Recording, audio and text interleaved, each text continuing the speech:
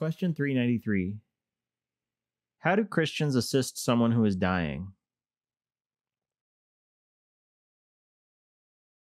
Christians do not leave a dying person alone.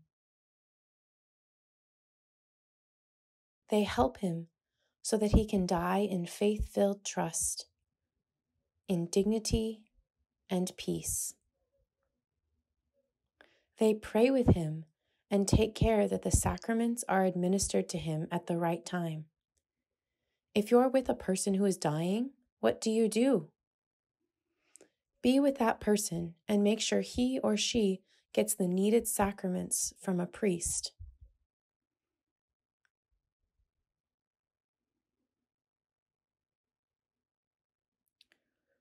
What sacraments are given to a Catholic person who is dying? There is something called last rites, which includes the sacraments of confession, anointing of the sick, and the Eucharist with prayers.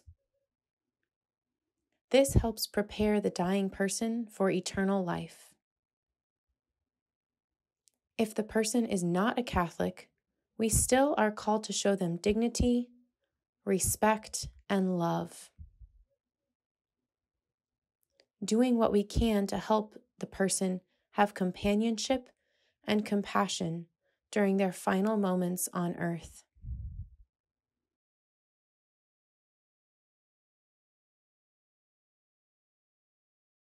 Question 394.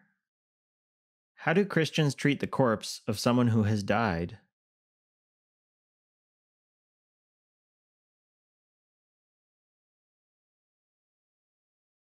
Christians treat the corpse of a dead person respectfully and lovingly, realizing that God has called him to the resurrection of the dead. It is a traditional part of Christian funeral customs for the remains of a dead person to be buried in a dignified manner in the earth.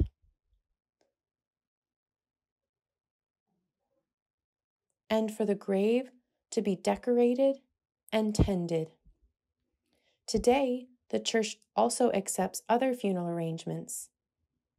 For instance, cremation, as long as they are not interpreted in a way contrary to the belief in the resurrection of the dead. That also means not scattering a person's ashes over land or water, or combining a person's ashes with the ashes of another person or an animal.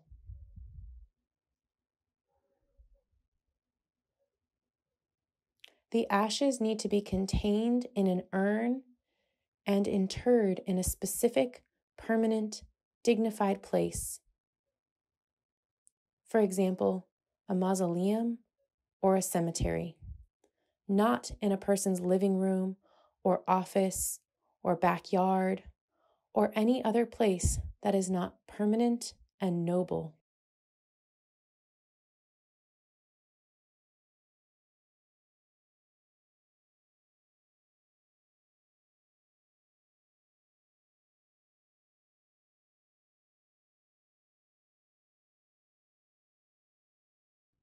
Hi, I'm Katie Locus.